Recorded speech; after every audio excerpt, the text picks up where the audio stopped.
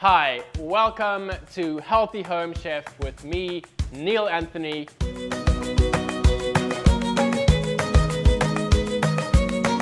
I have designed some simple, healthy and yummy recipes for you to learn how to cook.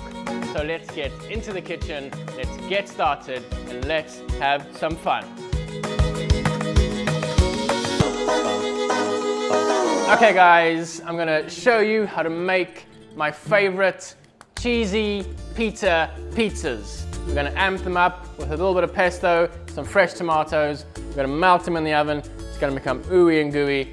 They're a joy to eat, I promise you. So let's see what's in today's box of ingredients. First up, I got my oven preheated, it's on grill. Very simply, take a whole wheat pita, just cut it in half, running your knife all the way around.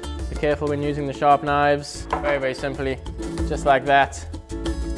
Lay your pita down on an oven-proof dish. Take your pesto or your herbs, whatever you're using.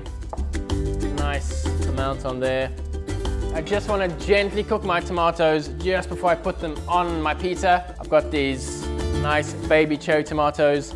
Fun fact about these power-packed tomatoes are super high in vitamin A, which is amazing for your eyes, and they also help prevent heart disease. They'll cut in half, you can leave them whole, wedges, slices, whatever you like. My pan heating up, it's ready to go. Tiny bit of olive oil into the pan, tomatoes straight in. You only really want a couple of seconds, tiny bit of salt onto the tomatoes. They're quite salty already, so don't use too much salt.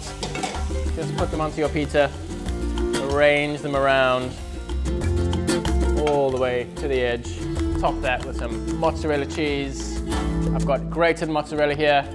A couple of fun facts about this amazing cheese. Mozzarella is great for keeping your bones strong. It's also full of zinc, which is great for your skin. Pop them under the grill. Gonna get myself nice and clean and ready, because when those pitas come out, I want to serve them straight away.